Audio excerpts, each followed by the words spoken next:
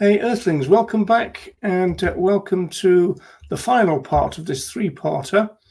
This is a review of the move from vegetarianism to veganism within the animal movement. You could say the struggle to create veganism as the moral baseline, if you like. In part one, we looked at how some groups were very reluctant to adopt the V word, they were wary of it, and when they did use it, it would often be the case that veganism was presented as merely a diet.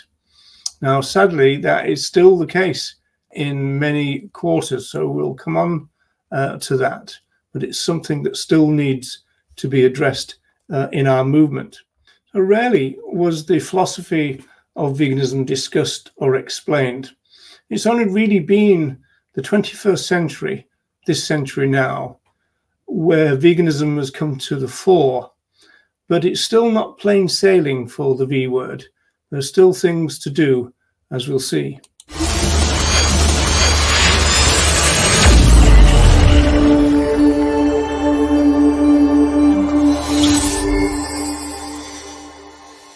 So in part two, I expressed my sadness that the vegetarian concept of carnism has been so popular within the vegan movement.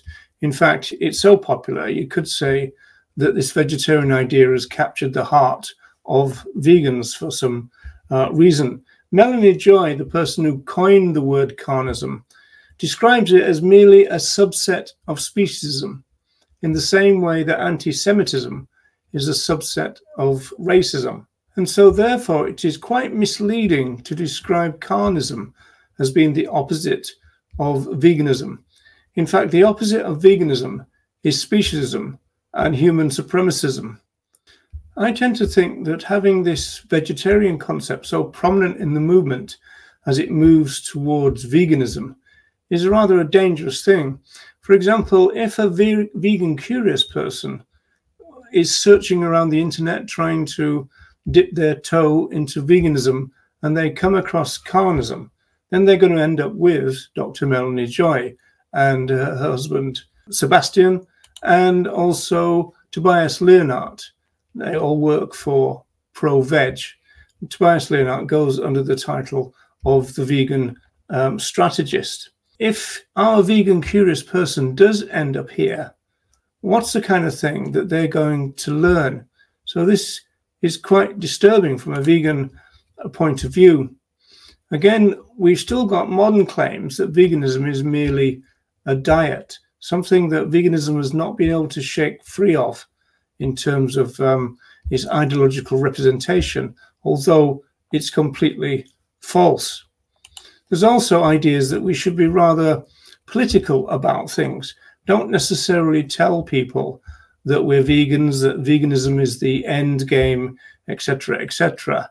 Leonhardt suggests that some people say we should always be open about what we're doing. It should be clear that veganism is the end goal, but the vegan strategist does not understand that. And then you get claims like this: someone who eats fishes and sometimes a cookie with an egg in it is still a vegan in my eyes. So we've got this rewriting of veganism going on. Now, these views are pretty similar to the views of Peter Singer, who since the 1970s has argued against rights-based animal rights. He's always been an opponent of rights-based animal rights, and Singer wrote the foreword to Leonhardt's book.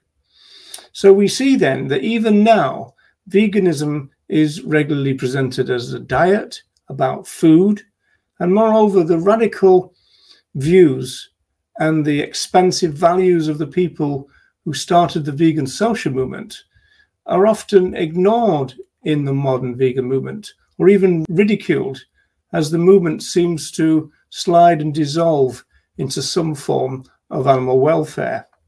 The movement is moderating fast, and it should be a worry to us, in my view.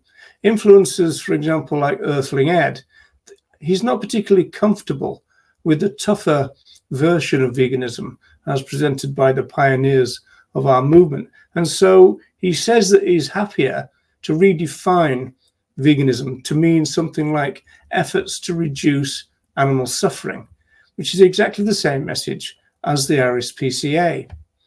So we have a situation where at the moment in the movement, the word cruelty is absolutely dominant. It's the main word that we use in our claims making, meaning that the movement's current language largely mirrors that of the traditional animal welfare organizations. Again, like the RSPCA, there's kind of almost like no differentiation between animal rights and animal welfare anymore. They seem to have merged into a new version of new welfarism. So on language, the current movement seems to be rather confused. We're in a bit of a mess, really. The strategy seems to be that we're going to use words, welfare words like cruelty and abuse, and we're going to stick the label veganism onto the end of it and see if that works, see if people connect the dots. Culturally, there's no reason why they should. Finally, another worry, for me at least, is the fact that Pro-Veg are now funding vegan-friendly or vegan conferences, which means that Tobias Leonhardt gets to give the keynote speech at these conferences that have been financially supported by Pro-Veg. This is an example from only a few months ago in the University of Kent. Okay, so we've got a vegan conference, right?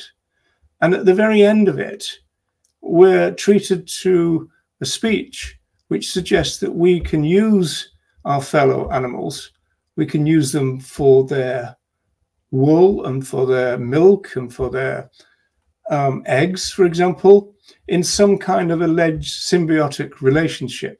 This is the new thing that the vegan strategist is pushing. Now, this is very worrying that in the 21st century, the vegan ideas, vegan values, have still not been able to break free from animal welfarism. And we've not been able to really kind of forge for ourselves a true identity, which is to do with liberation and anti-exploitation, anti-oppression. You know, these stronger words that the pioneers of our movement used. You know, currently we're a little bit frightened of those at the moment. It's kind of really sad, it seems to me. The question I ask myself is, if I can live in a way that reduces animal suffering, why wouldn't I? Asking others to be as vegan as possible is also beneficial because it asks for reduction, which people are more receptive to than they are to full veganism.